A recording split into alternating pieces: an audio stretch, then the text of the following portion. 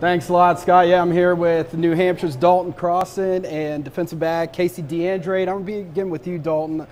First of all, we got to talk about the new digs over at New Hampshire Stadium. What has it been like watching that construction the last few years, and how excited is the team to be playing in that new venue? I think we're all very excited, not just us, but the whole entire community, the whole program. It's been really cool to watch it go up, and we can't wait to just get in there and have that electric atmosphere come game day. Absolutely exciting times in Durham. Let's talk about your season last year. It was a bit of a bounce back year for you. You dealt with some injuries during your sophomore campaign.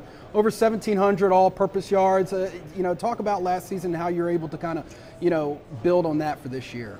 Sophomore year was tough, but I had a great group of guys around me, to bring me along, and then last year was a good year for me and for the team. We wound up making the playoffs again. So it's just kind of working hard every day with my teammates and just trying and be the best I can for those guys.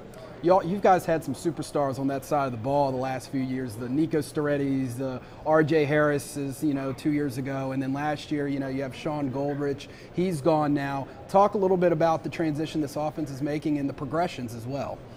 Definitely. There's been a lot of new faces, a lot of young guys stepping up, each year, which I think we need, and we definitely been getting a lot of that. So it's good. We have a lot of young guys again this year who I think are going to step up, and we're working hard. We had a great summer, a great spring, and we're just ready to get rolling. You guys are looking to make the playoffs for the 13th straight season, the longest active streak in NCAA Division I. What is it going to take this year for you guys to get back once again?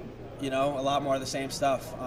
Like I said, it's kind of a mindset that we've had ever since we've been there, and I'm sure before we've been there that the New Hampshire program has had. It's just hard work.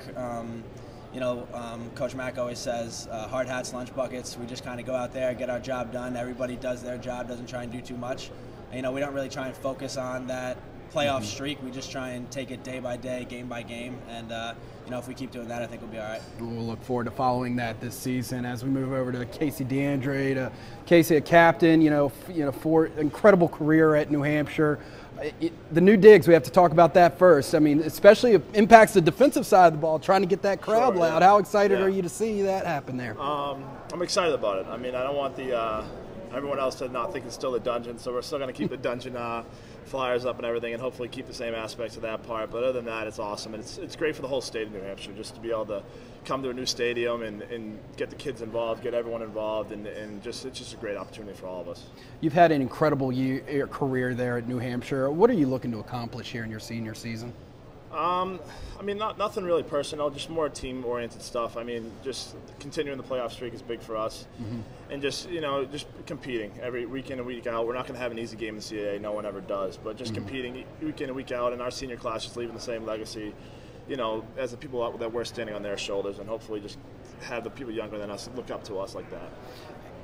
It's fitting that you are named captain because you guys are replacing a lot on the defensive end to a lot of starters. Talk about some of the players that you're looking to see make an impact and what you expect out of the defense this year. Yeah, I'd say in the back half, our other corner, Marquise Carr, Isaiah Perkins, those two have to step up, and I believe they had a great spring and a great summer. They've been up the whole time, and the safeties, DeAndrade Drummond, Gino Miller, Michael Balsamo. I can go on and on about the young kids that are going to have to step up, and I think they have. Like I said, everyone's had a great spring, and up front, our linebackers are great. They're all coming back from last year besides Akil, who's going to be a big loss. But, the 4 kids that are going to play this year, 4 or 5 of them are going to be great players. And then up front, we're replacing 2 defensive tackles. But like I said, our DNs are going to be great. And the younger kids that are going to play, Ricky Holt, Ryan Sosnek, they're going to be great players for us. So I'm looking forward to that. All right. Well, Dalton, Casey, thank you so much for joining us on Media Day. Enjoy the rest of the day. You guys open up, of course, on the West Coast against FBS opponent San Diego State. So good luck to you guys. Thank you. I appreciate it. Absolutely. Let's